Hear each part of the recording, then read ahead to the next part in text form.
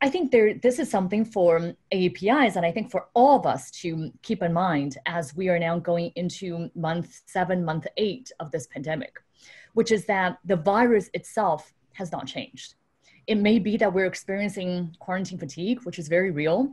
It may be that restrictions are being loosened all across the US, but the virus is just as contagious, just as deadly as it was before. And we're now seeing the data that it's not even so much in these formal settings that people are getting infected. At the beginning of the pandemic, it was these congregate settings, and people have focused on how can we reduce infection rates, for example, in schools, in nursing homes, in these congregate settings. That remains very important. But I think where we are letting our guard down is with informal settings, gatherings with family, friends, our loved ones. Now, none of us want to think that our loved ones could be carrying coronavirus. And I know that no one would want to knowingly infect anyone else. But let's keep in mind that it's these informal settings that are now driving the pandemic. And so I would urge everyone to use an abundance of caution when we are interacting with loved ones too. So people who do not live in the same household as you, if you are gathering with them. I did want to ground us a little bit with some data on Asian American and Pacific Islanders. It's not necessarily something that everyone's all up to date on. I would say that early on in the pandemic, it was reported that Asian American and Pacific Islanders do not have COVID disparities. And that is what I think was distorted by the data problem with AAPI Health, which generally is either not collected at all, or they lump Asian Americans and Pacific Islanders together, or and certainly there's very little data disaggregated by national origin groups like Chinese or Vietnamese or Filipino or by language. So that's just a general problem for AAPI Health. It wasn't about until 2 months of the epidemic when some researchers in San Francisco noted that half the deaths in San Francisco from COVID were Asian Americans. And that led to additional research that showed that the proportion of deaths to cases, which is sort of an indication of how severe the disease might be, among Asian Americans was about 2 to 3 times higher than that of the overall population. And this was actually found in places like San Francisco, Los Angeles, Chicago, New York City, New Jersey, Nevada, Massachusetts, and a couple other states. And one potential explanation for this finding was that maybe Asian Americans weren't getting tested adequately in adequate numbers, or that they were getting poorer care, which led to higher deaths. There's also been some data more recently, both from survey data and also from the Kaiser Family Foundation, which looked at testing rates among about 50 million patients who are on the EPIC electronic health record, showing that Asian Americans were less likely to be tested for COVID than whites. And then when they were tested in this particular sample, they were about twice as likely to have a positive test compared to whites. For Pacific Islanders in California, which is where really the best data are coming from, they actually have the second or the highest or the second highest COVID-19 incidence rates of any racial and ethnic group in nearly every county that report NHPI data. And so obviously we do not want to combine Asian American and Pacific Islander data for this. This is one of the reasons why we don't want to do that. As far as deaths from COVID is concerned, a recent report from the APM Research Labs found that the death rates for Pacific Islanders nationally was about 71 deaths per 100,000, which is only lower than, is lower only among Black and Indigenous Americans. And age-adjusted data on this show that Pacific Islanders were about 2.9 times more likely to die from COVID than white Americans. And the same report found that Asian Americans were 1.3 times more likely to die from COVID than white Americans. And then I'll finish with the excess death rate, which is, we compare the death rate from this year to prior years. The national excess death rate among Asian Americans in 2020 is 35% over prior years, compared to only 9% for white Americans. In some of the states that we're focused on these days, in Florida, that excess death rate for Asian Americans is 34%, in Texas 31%, and in Georgia 36%. In Pennsylvania it's 51%, and in New York and New Jersey over 100%. So just to summarize, AAPIs have risk of exposure to COVID because they are overrepresented among healthcare workers and essential workers. They may not be getting tested for COVID adequately, and they die more from COVID than whites do, possibly because of higher comorbidities, poverty, or poor access to quality health care. Thank you. Yes, we are seeing folks that have COVID symptoms. I was in our COVID clinic yesterday, but simultaneously, the mental health burden is growing. And I think that this undercurrent of isolation and loneliness is exacerbated, is magnified in communities of color, in families that speak a second language or don't speak English as a primary language. And I think we got to pay attention to that. And I think it just, I think, underscores the importance of hammering home the need for a vaccine and hammering home the need to take this pandemic seriously, because the faster we get out of this, the faster we're able to deal with the mental health issue. I think one of the realities that we definitely have to focus in on is that API workers have a high percentage of being essential workers. Most people think of essential workers during this pandemic as healthcare workers, but there are so many industries where API workers work in that expose them more to the COVID, and also a lack of information that may be not being given to them by their employers.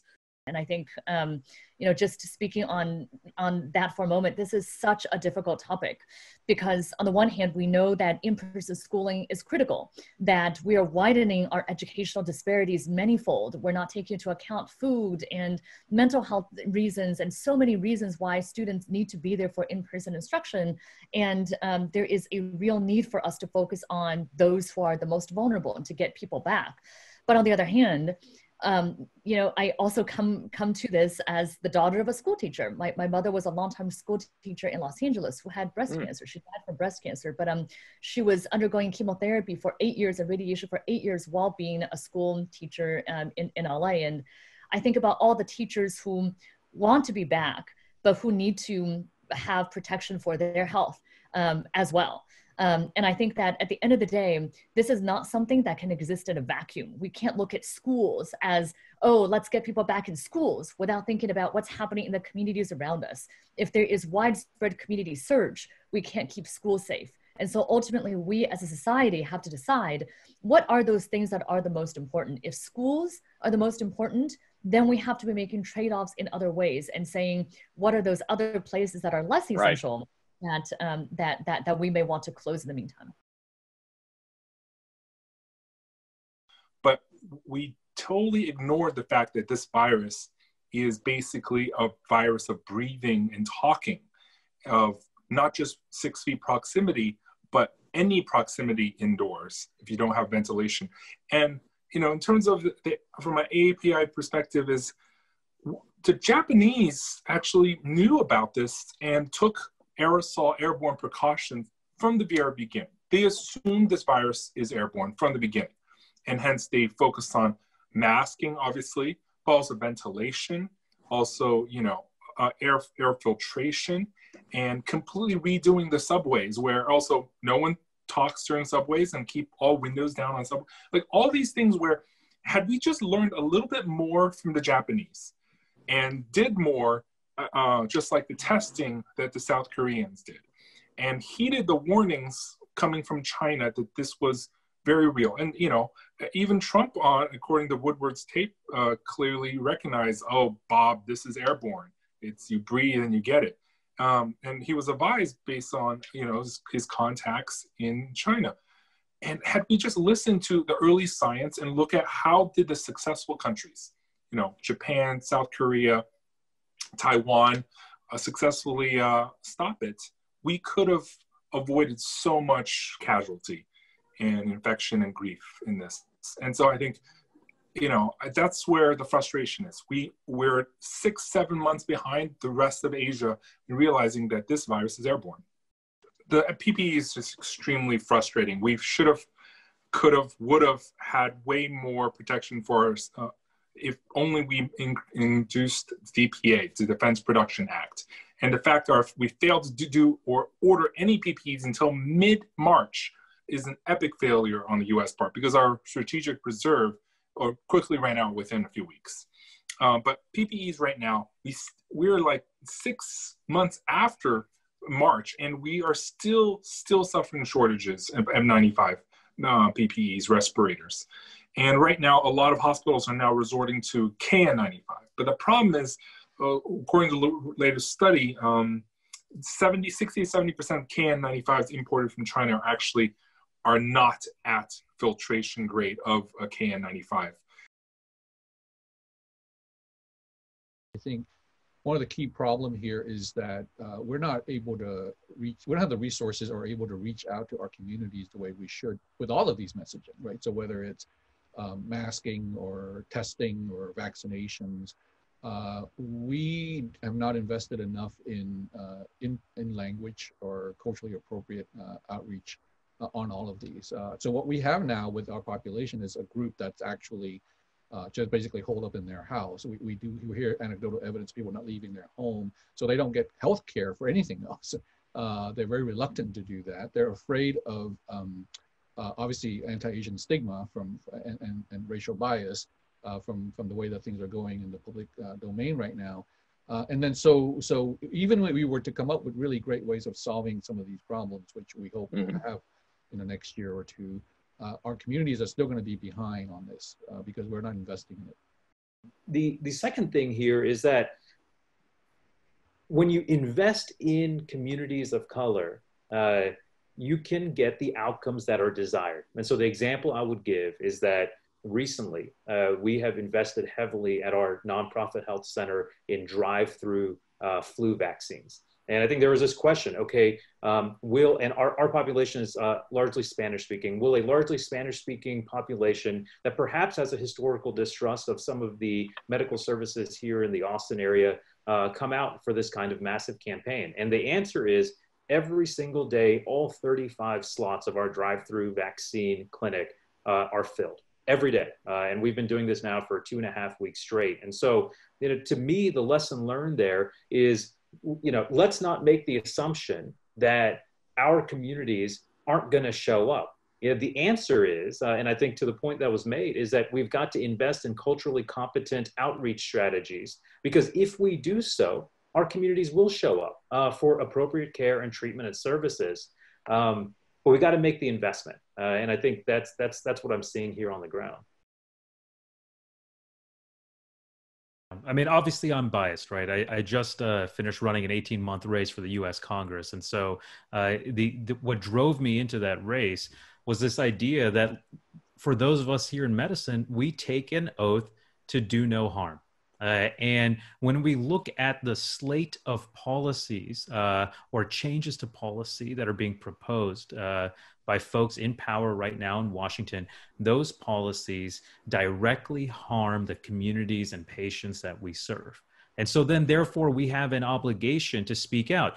Being political in and of itself is not a negative thing. Being partisan is, and there is a distinction there. Being political means fighting for the rights and fighting for the empowerment of the communities we serve. That's a part of the democratic process. That's what our country is founded on. But it's different than being partisan. And so I think we have this obligation and responsibility. When I'm in clinic and I'm seeing patients of mine that live in a certain zip code, and I know that if they go across the highway to a different zip code, their life expectancy likely increases by 10 years. When I was in training, I worked at a clinic where if you were a Black man, you had a 30-year life expectancy difference. And if you were a white man, a few miles up the road. Zip code shouldn't affect the life expectancy of the patients that we serve. Therefore, it's an obligation to get involved in the policy decisions and in the political process because it directly affects the health and well-being of the communities we serve. By definition, public health is defined by health policy, and health policy is politics. You can't, as much as we want to separate them as, science completely separate of policy, you can't, because the very nature of health policy is political. So I think as scientists, as Asian doctors, oftentimes, we're often told to stay in our lane, right? Just see patients, don't go beyond what your day job is, seeing patients or doing your research. And I think this also gets at the glass ceiling issue. I think we have to be outspoken and we have to advocate more than just the whimper, as many healthcare workers have the capacity to. We actually have to lean into the policies and the politics of this, because holding political leaders accountable so that they don't dilute muzzle, censor science, public health science that actually saves lives is so critical for us healthcare workers. It's a huge risk. 1 week after the general election, the Supreme Court will start to hear arguments on this ACA case. 20 million Americans could lose their health insurance. The stakes could not be higher. And I don't mean, this is not hyperbole here. I mean, the reality is I practice medicine in a state that has the highest number of uninsured individuals in the nation, state of Texas. On top of that, the ACA has been under attack for the last decade, and now the Supreme Court will start to hear these cases. If this ends up in a 4-4 tie, or if there's a new justice on the court by then, this will have ramifications throughout. And so I think that, to the second part of this question, how can people take action? Look, I'm not going to tell you how to vote or what to support, but I'll tell you that if you care about health insurance and you care about the uninsured and the underinsured in our country, then you ought to be active on phone banks and on registering people to vote. Now's the time. One last point I'll make here is about the importance of trusting science. I know so many other people touched upon this too, but I think there has been something that I did not think that I would see in my career, which is that the CDC, the FDA, these trusted scientific institutions, their credibility is now under attack, not because of the work that they're doing. There are exceptional scientists working there, but because unfortunately their work has gotten politicized. And I think that's why we as physicians, as public health leaders, we need to be doing our part, and as community members as well, to be doing our part to really emphasize the importance of science in driving this response. Well, I want for politics to be removed from this entire conversation. I actually think it's not helpful when politicians, for example, are speculating on when a vaccine is going to be coming out, because there are people who will look at that and think that the entire process of vaccine approval is getting politicized. I think it's a major problem that something as basic as mask wearing has become a partisan symbol as opposed to a public health imperative. That's my view. Now, I think there is a need for, I know others can talk about this, for physicians to be involved in politics and advocacy. But for me as a physician, I think my voice and my role is on educating the public in a nonpartisan way.